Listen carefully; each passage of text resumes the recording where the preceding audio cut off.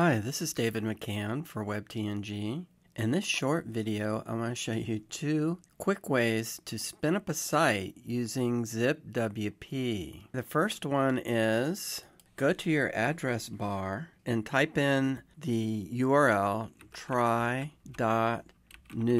Try.new, hit enter.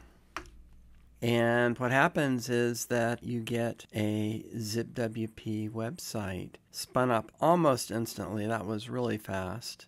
It's a blank website. You can use it for testing however you want. So that's pretty cool. Okay, now the second way you can spin up a quick site with ZipWP is, let's imagine we're at WordPress.org and we're taking a look at a plugin, let's say Spectra. So we're on the Spectra plugin page. You can just replace the part of the URL WordPress with ZipWP. And again, we have a website being spun up for us very quickly.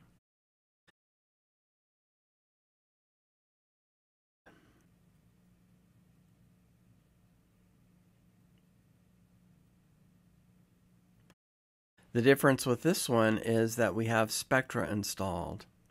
That's the only plugin that's installed here. So that's pretty cool. If you want to test out a plugin or a theme for WordPress.org, that's the quick way to do it. Very easy. And one nice thing about doing it this way is that you can claim the site if you decide that you want to keep this site.